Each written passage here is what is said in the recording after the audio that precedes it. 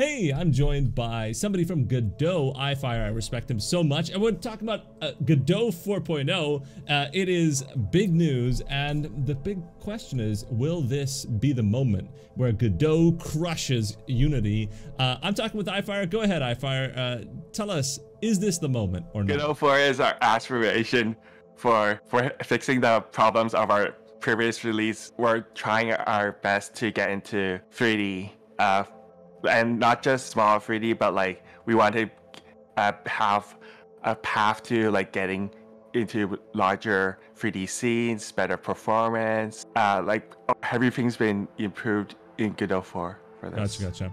You know, I think there's been a lot of hype around Godot since the beginning, and it's looking like it's becoming a real heavyweight contender. And I think, you know, the people that got me into Unity today, I went back to them, like they got me into Unity years ago. I went back to them and they said, you know what, Godot is going to be the future for us and you should look into it. And that was a scary moment because I'm all baked in Unity. But I thought we would have an interesting debate at this very moment when, you know, all this is going live with Godot, about Godot versus Unity. Now, I know why I chose Unity, but I'd love to hear why you, iFire, chose Godot for your project. I should just mention he works on Visakai, and we'll get into what that is in just a moment. But go ahead and tell me, why do you choose Godot? So I am like choosing Godot because it is fully open source. Yep. So if anything happens, you get all the pieces. If it's if you know things don't work. Control. You were mentioning before that you know Unity, it can go away. Unity can go bankrupt, and if something happens to Unity, you lose your project with it. And that's one of the reasons you went with Godot, is that right? Yeah, and it means that I can also more involved with the game engine, not just because it's possible to interact with the team and let them know how you feel.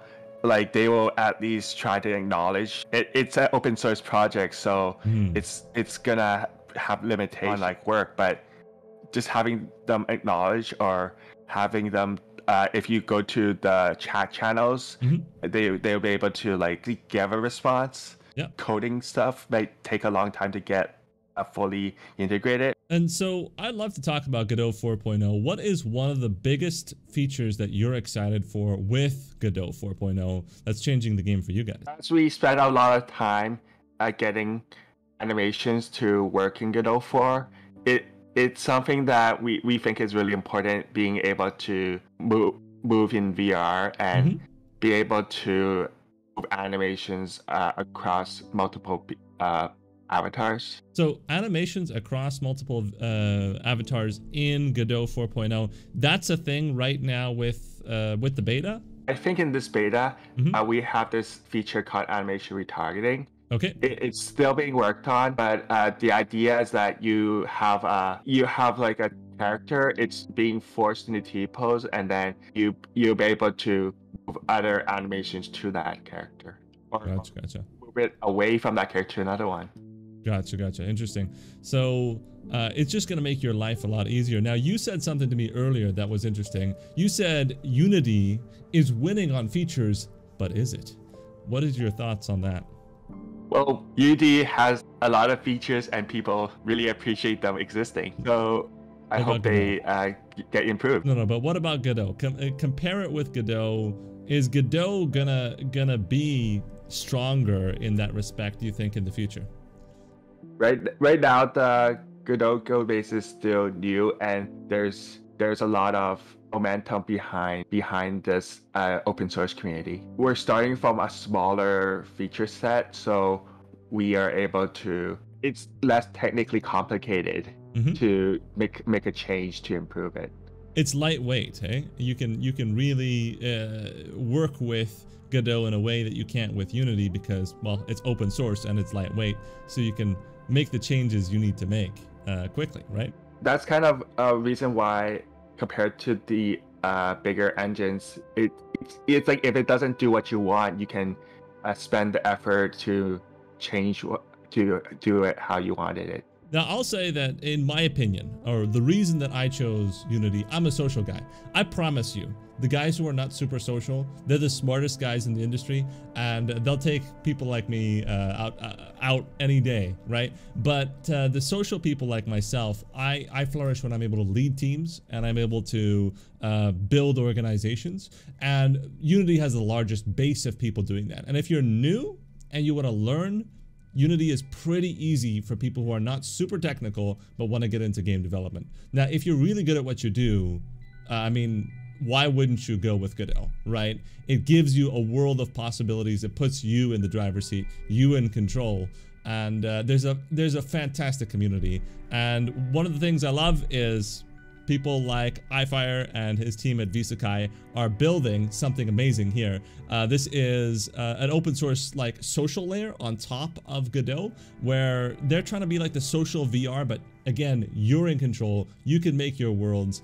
This is Visakai. You should definitely check it out. I'll leave it in the comments below. They're always looking for contributors, and if you're wanting to experiment with the space, you know, I think they're a great way to start experimenting and get involved with this sort of thing.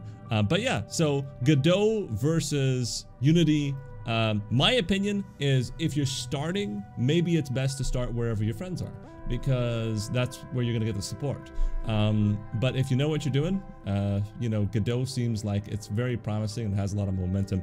What do you think about that assessment, iFire? Yeah, I also agree. If your friends are on Unity, go with where you can find your support. You're maybe new to game development, and that's what we say in our Discord too when people join in, is that you go and do the game that you want, where your friends and where the support is. Yeah, absolutely. A lot of people, they open Unreal Engine because you can have some fancy graphics with it, but they're not sitting on the ground reality that none of us can make a game that is a AAA game in our lifetime, even if we were really good at it, by ourselves, pretty much. None of us, okay?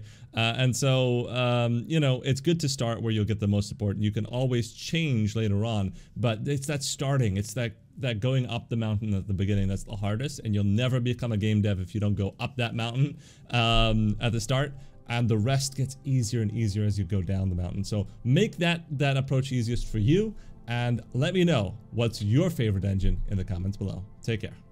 I recently had the privilege of sitting down with James, who told us 5 mistakes you should never make as a brand new game developer. He has about 20 years of experience, and he helped make Need for Speed. So if you're interested, check out the video in the middle of the screen. I will leave it there for you to enjoy.